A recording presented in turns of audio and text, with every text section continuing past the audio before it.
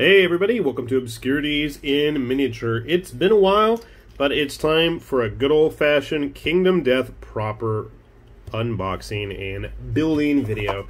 Today we've got the generic class, that's what the G stands for, is their generic class, you know, system agnostic, use it for whatever you feel like, the Energy Potion Maker. Whew, and that box is quite potent.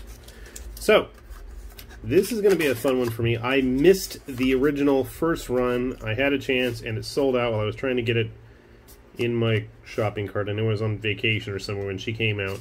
And I really dug how she looked. Very colorful, fully clothed, which is a bit of a twist for, you know, Kingdom Death models. She still has those Chun-Li thighs and a very Rubenesque figure, as my family likes to describe it. Let's take a look at what we're getting ourselves into here. Okay, a couple of parts. That's always going to be a fun challenge. So first off, she's got this giant sack of potions. Almost looks like a couch cushion she's carrying around with her. She's got her I Dream of Genie bottle.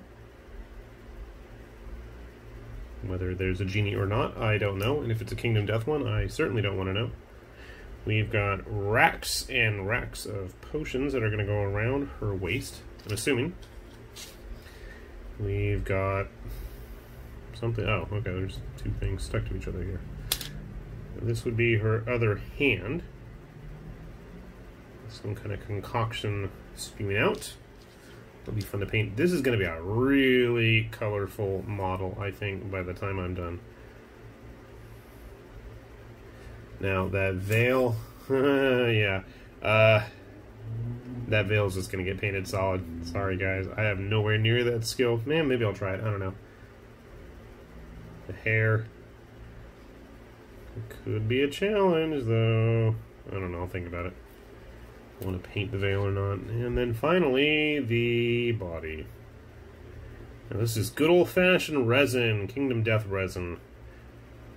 And not homegrown resin like the Novice. This is still done by their manufacturer in France, as far as I know. Haven't heard any different on this one. So yeah, these are some big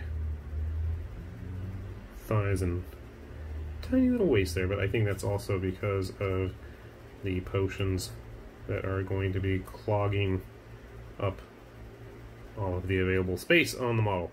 So, not too bad. I mean, the parts are pretty decently sized. I'm not gluing individual hands or wisps of hair, at least, other than this big giant chunk. So, that's a plus. Not too bad.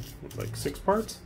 We can handle that. So, give me a sec. We'll put her together. We'll grab a whole bunch of other Kingdom Death models, and we'll see how she turns out compared to the rest. Alright, we got our Energy Potion Maker all done for the most part. Now, sadly, there was a little wisp of hair that was attached to her head, and it snapped off. It just did not want to survive, but otherwise, she is pretty much all set. Her hair and her head did not really want to line up. When you're building this model, I absolutely suggest you have to put the arms on first, then you're going to put her racks of potions, and then finally the hair, and then finally the head. That is the correct order. I do not recommend doing otherwise. And it's not like I'm speaking from experience or anything. Yeah, I kind of made a mess, but we got her all taken care of. But I really dig it. You know, number one, I like the kind of Middle Eastern, kind of traditional look going on here. It's different. It's not the usual Kingdom Death. Even the over-exaggerated curvaceousness of her body is really subdued, especially with all of the extra gear. And looking at the artwork again on the card, it's just really colorful. I really like that about this model. So hopefully I can do it justice. Grabbing some other Kingdom Death models handy. Why these are handy, I don't know. It's not like I was using these models in the game, but yeah. Actually, I've been spending way too much time building armor kits at the moment. So yeah, you can see she fits in pretty nicely with a nice cross selection of modern Kingdom Death models, both resins and plastics.